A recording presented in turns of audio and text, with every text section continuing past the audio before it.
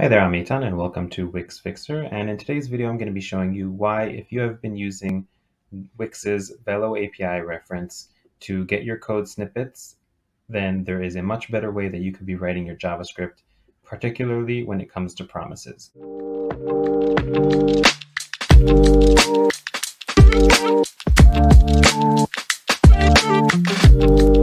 So if we take a look at this example that I made here, what we have here is a classic search bar with a search button, and we're going to be querying some databases for data and structuring that data in a way that requires several queries one after the other.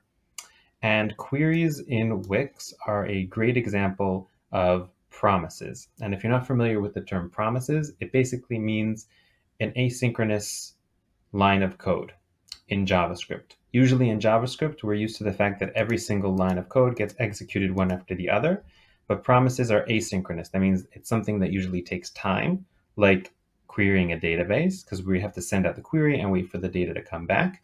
And in order to deal with that and make sure that our code is structured in the right way, we have this way of handling promises, which is this .then terminology. Okay, so by using this .then, we are handling the response of the promise, and we know that we need to wait for the response of the promise in order to execute the code that is inside this .then callback function.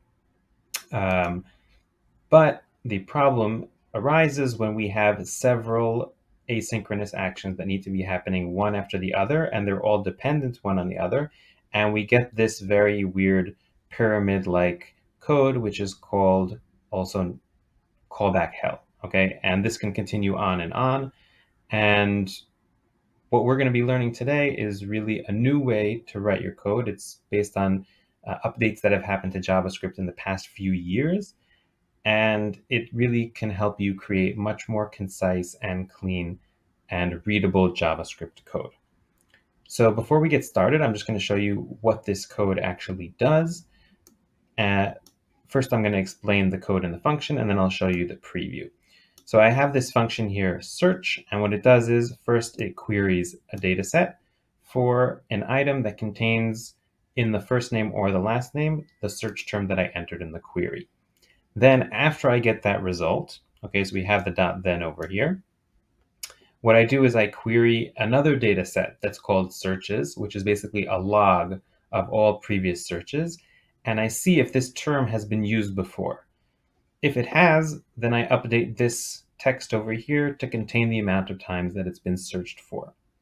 Then I continue to insert both the search query and the amount of results that came out into the searches log to log for next time. Okay, so we have several actions that need to happen one after the other, and this is what it looks like live.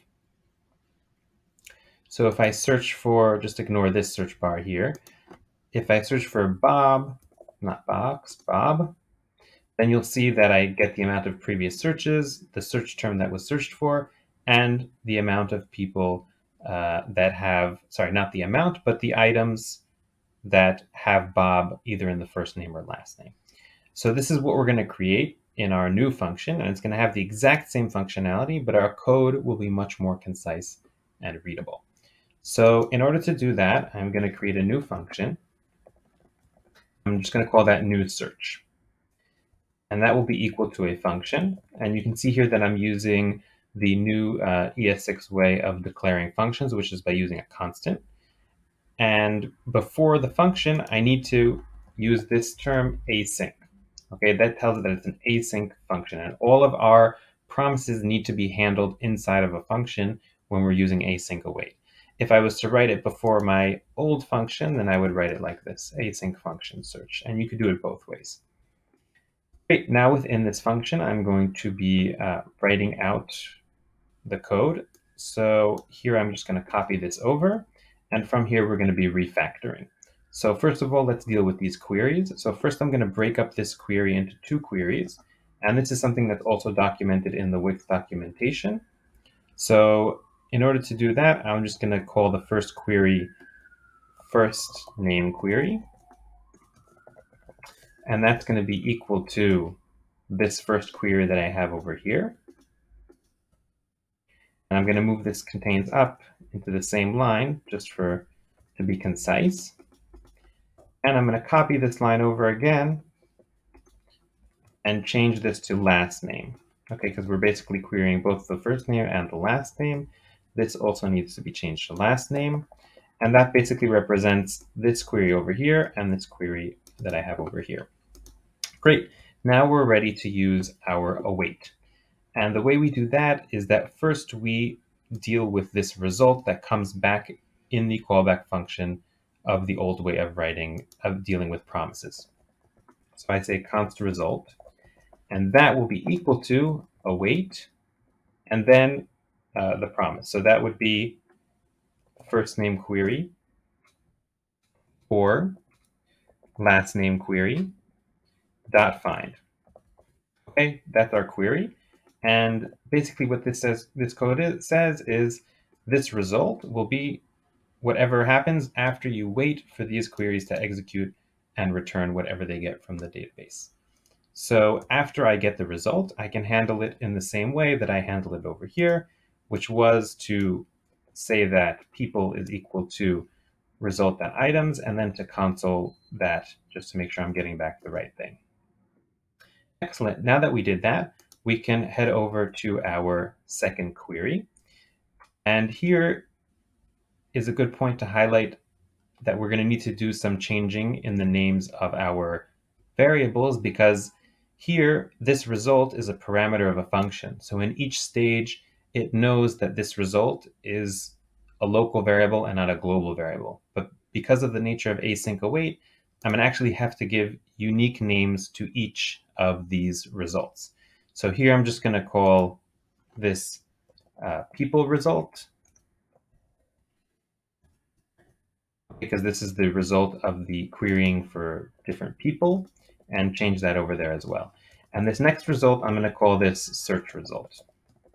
Okay, because this is the result that comes back from our search query, and that will be equal to await as well. And here we're just going to put this query that we have over here. So this query for searches, title, search query, find. Put that over there, and I'm just going to put this all in one line just to keep it more concise. Excellent. So that is our second query. And as you see, I'm just writing this line after line. And because we're using async await, the JavaScript knows that it needs to wait for any previous variables that might be it might be contingent on. Okay.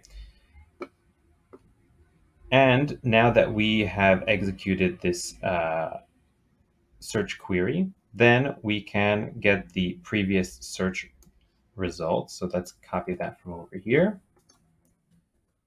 And this, instead of result, will just be previous search result. Sorry.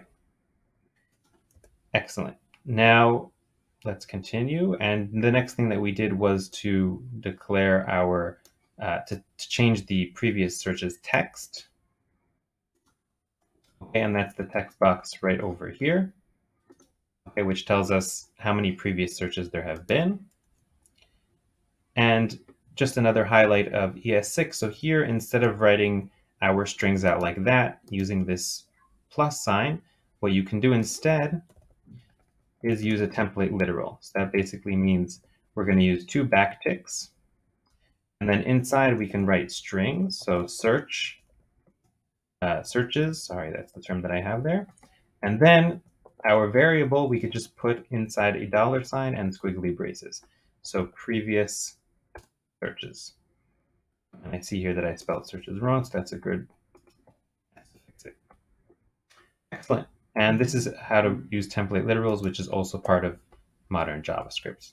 And it is often easier to use than the old way of writing out strings. Excellent. Now we could just copy over this to insert object.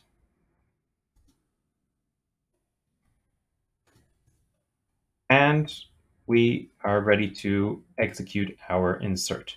So this will also be using await. So I'll do const and the result from our insertion, which is this item. So this I can just call item will be equal to await, and then we have our insert, okay, which I could just copy over. Okay, and then we don't need the dot then, we don't need anything. We could just use this item variable in the rest of our code. So what did we do after we got the item? We did all of this.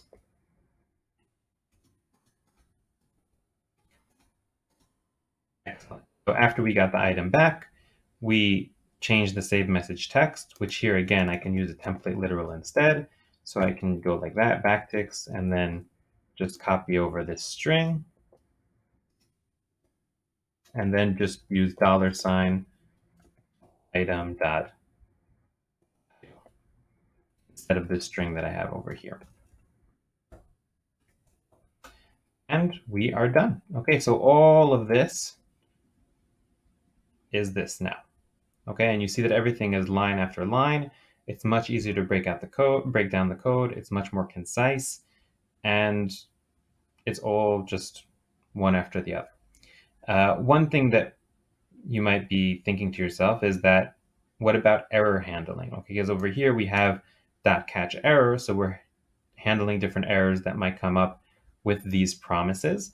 And in the case of async await, so we use something called try and catch. So the way you do that is try and then open parentheses. And here you have catch and error. And then you can, for example, console.log error. And then we're just going to copy all of the code that we have over here and put it in between the try and the catch. Okay, and this is the basic way of handling error handling with async await. You might notice that we have a few promises that are executing inside this try.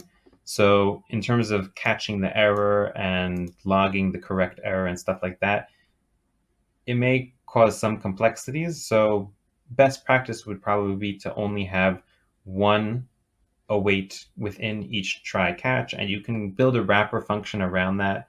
I'll try to link some examples in the description below to handle that situation, but you'll see that our code will just work just fine like this.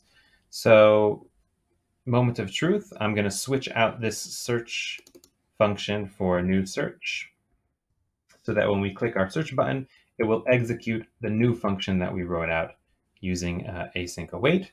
And let's try it out. So I'm going to go into preview mode, and I'm going to search for Bob. And we got searches back 5, save search term Bob, but it did not load our repeater. So I'm going to go back to the editor, and let's see where we might have an issue.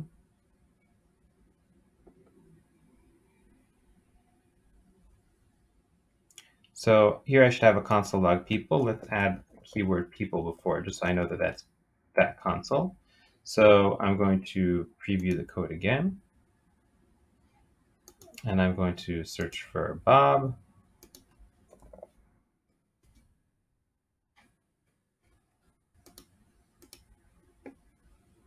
And we have Bob over here. So the issue is that I have forgotten to copy over the part where we populate the repeater. And that can happen when you're refactoring code. So let's just put this right over here and preview the code one more time. And here we have Bob, search, and Bob came up. And let's try again, Mary, search, and somebody within Mary in their name came up. So this is an example of how to use async await to handle promises instead of .then. And the Wix documentation, which overall is quite good, still is written in the old way. I'm guessing they are either in the process of converting it, or they are just shaking in fear from the workload that it will be to convert their API reference over into the new modern JavaScript, because the old way does work. So if you're not handling situations that are too complex, then you can still write JavaScript using .then and everything will work fine. But I highly recommend experimenting and seeing how these new ways of writing JavaScript can work out for you. So if you like this video or you have any questions, please comment below and like and subscribe. I'm releasing videos every day. So if you want to get notified about those videos, hit the subscribe button, hit the notification button, and I'll see you next time.